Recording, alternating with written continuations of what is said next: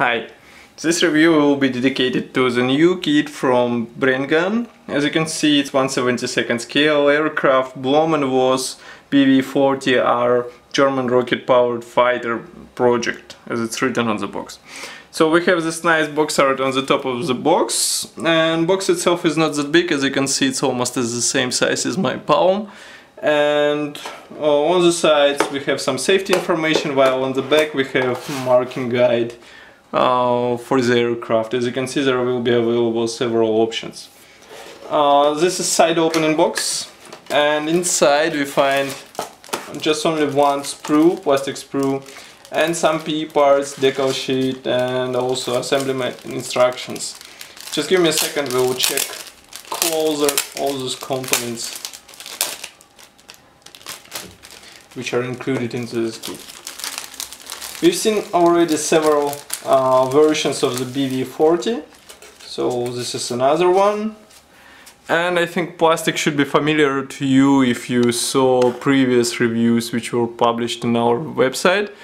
Nevertheless, here it is. On the one sprue we have all necessary parts. These include fuselage house, also wing parts. Wings, of course, are molded as a single piece parts. And also we have here another fuselage house. We will have to see which one, which type will be used in this aircraft. And of course some minor cockpit elements, and also some external components too. Inside there is no detailing, no position pins, so you'll have to be careful while assembling this small jet. Next we have separate two bags. Just give me a second to open them.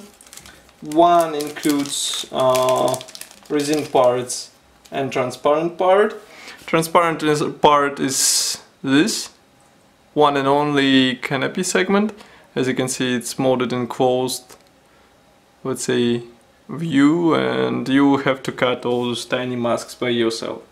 And resin parts, this include, I guess, some external components. Here you can see them. Nicely molded because it's Brengun, so I guess for the resin and for the PE parts you shouldn't worry at all. Next we have PE parts. Just give me a second to open the bag.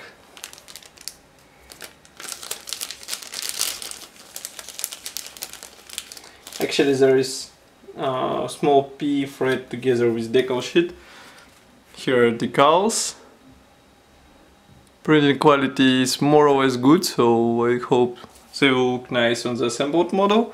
And here is a small PE thread with really tiny metal parts which you will have to apply on your model.